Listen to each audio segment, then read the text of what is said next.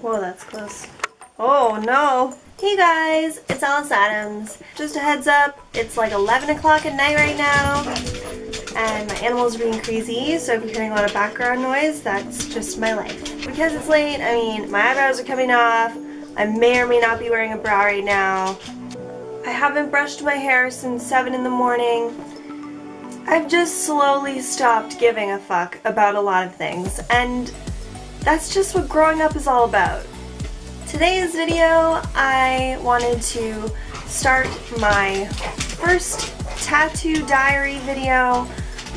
I have many tattoos, so I feel like there's a lot to explain, but I'll make like a series of me talking about different tattoos that I have. So this is my very first one of the series. Hello, welcome to the series. Nice to have you here. And yeah, so this is all about my raven tattoo. So this is what it looks like.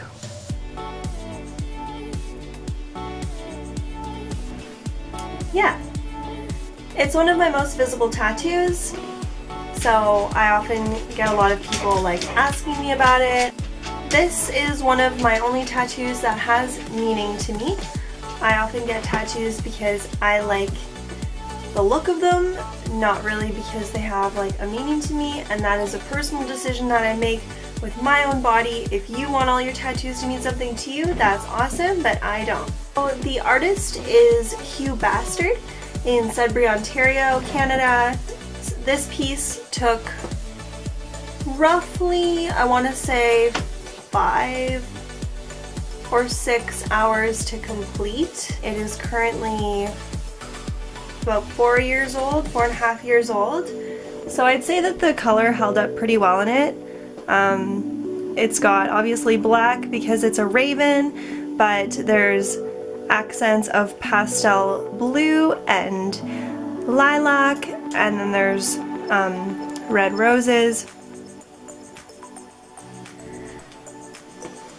The original idea with this was that I was going to have them smaller and like 2 of them, sort of like a chest piece, but we ended up making it a little bit bigger, and it kind of came a little further in from the middle. So if I did put another one, it would be off center. So I decided to just leave the one. I got this piece after going to a animal spirit guides meditation seminar thing. Even though we are not personally Aboriginal, many of the people in my family really love the Aboriginal culture and beliefs, so this was really exciting for us to go to this event. This wonderful woman was taking us through this really deep, intense meditation where you are introduced to your spirit totems or your spirit guides. There was probably like 15 people, so she got us to close our eyes and go to like a beautiful place within us. Mine was personally like cherry blossoms as far as the eye could see, and they were like, the petals were like softly falling. The beautiful river, you're like walking through this place and you're like looking around you, what do you smell, what do you see, things like that. And then we got to this big rock, and to me, I immediately pictured the Lion King rock. You know, where they're like,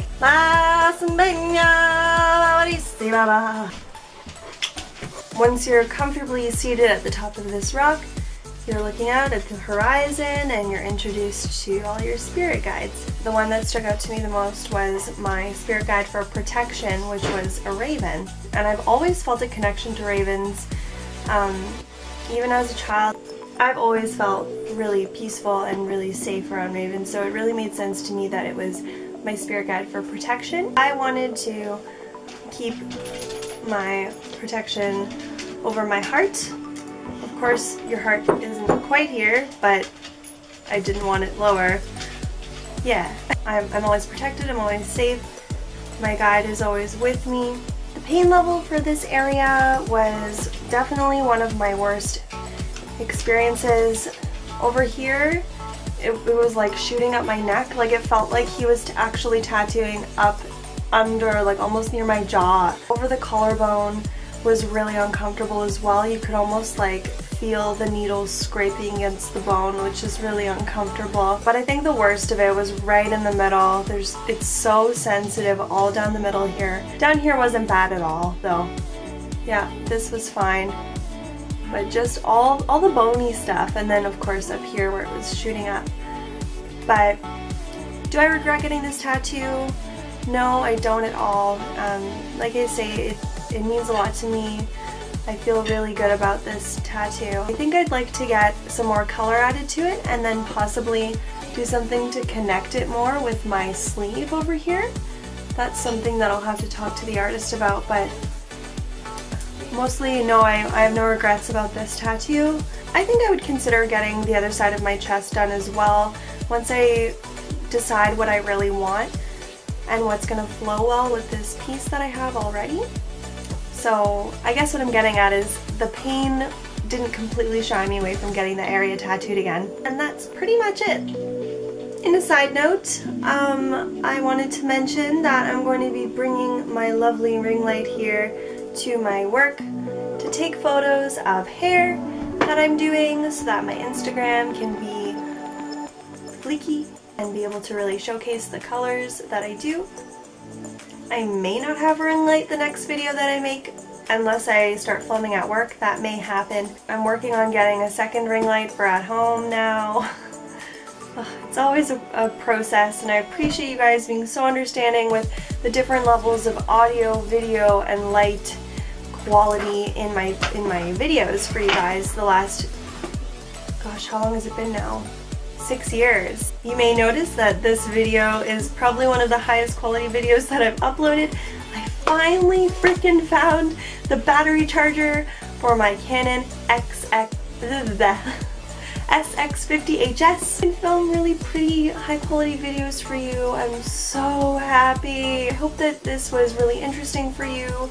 I'm really new to this whole tattoo diary thing. I hope that I did it right. If you have any suggestions for me for my next tattoo diary video, I would really love for you to comment below. If there's any specific tattoos that you want to know about, like if you've seen tattoos of mine in previous videos and you're like, I wonder why she got that, just comment it below, because I want to be giving you content that you're going to find interesting, that's going to keep you guys happy, because that's the main goal, is to entertain. Make sure you give me a thumbs up, and please subscribe if you're new to my channel, and I'll be seeing you next week.